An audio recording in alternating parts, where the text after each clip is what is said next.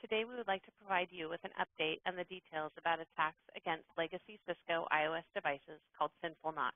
Without further ado, I'll turn the session over to our speaker, Omar Santos. Thank you, Chris.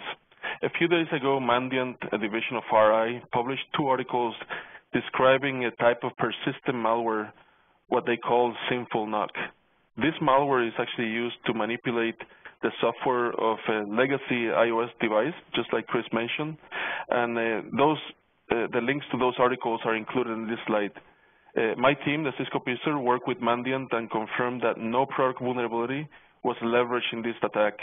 To be successful, the attacker required valid admin credentials or physical access to the device in order to install that malware. Once the malicious iOS image was installed, the attacker could manipulate the device and, by sending HTTP crafted packets to the targeted device in order to communicate with the command and control server. In response to these articles and to these attacks, Cisco published the documents shown in this screen. The first one is a blog describing the malware and the detection capabilities that we have in place in order for customers not only to detect, but also to mitigate these attacks. A security activity bulletin was also published, and an events response page summarizing all the collateral information and additional resources was actually also published, and is the third link in this slide. Recently, the Cisco PISR also alerted customers about an evolution of attacks that we actually have seen against networking devices, and we published a bulletin, which is the one at the first link in this slide.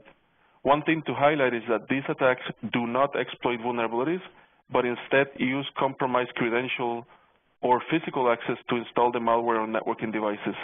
These attacks target older or legacy devices that do not have modern protections in place to help help defeat or prevent the persistent attacks that we actually have seen recently. Cisco has been and continues to be committed to constantly increase the security posture of our products, and the second link in this slide provides more information about these new capabilities that we have in place in our new platforms. Additionally, the Talos team published the snort rule reference in this slide to help customers detect devices that could be compromised. It detects communications between the affected device and the command and control servers that could be used to manipulate or to control those devices. Again, the affected devices were legacy iOS devices that have been end of life for quite some time now.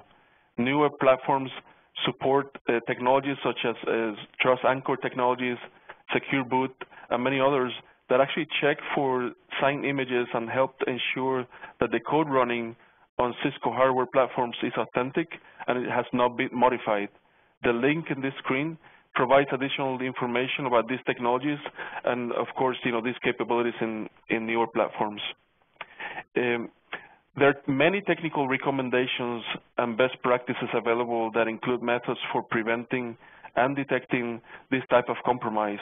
This screen has several of these general recommendations. Of course, there are plenty of them. I would like to actually highlight a few of them. The first one is the ability to actually do iOS image verification, as well as doing runtime memory integrity verifications in the device in order to detect whether the iOS image was actually modified or has been potentially compromised. Of course, goes without saying, log analysis and having a centralized login is imperative for customers to be able to detect, these type of attacks or any other abnormality in the network. Other underlying system checks are available, such as, core dumps and verifying unusual or suspicious commands in the device. Are also available for customers to take advantage of in order to detect this type of behaviors. The 2 documents referenced in these slides have all the details about these technical recommendations and many other best practices that I'm highlighting in this slide as well. Some of these best practices are technical, some of them are operational. To name a few, of course, we have credential management, which is both a technical and operational best practice, configuration controls, change management, centralized and comprehensive logging, and also in order to maintain network visibility, you can use tools like NetFlow and, of course, system logs to maintain complete visibility and control of your network. The Cisco security or secure development lifecycle is actually a very well repeatable and well-established program within Cisco. And Cisco's product development best practices or practices specifically prohibit any intentional behaviors or product features that allow unauthorized device access, and of course network access that is not intended by a given user. Exposure of sensitive information is of course prohibited in our practices, and the bypass of security features or restriction. We are committed for the secure development of our products, of course the supply chain security and customer data protection and transparency. You can obtain more information about our transparency and security efforts by visiting trust.cisco.com, which actually has references to many of the best practices that I also highlighted earlier in the presentation. Cisco also follows a well-established disclosure process for the reporting of security vulnerabilities.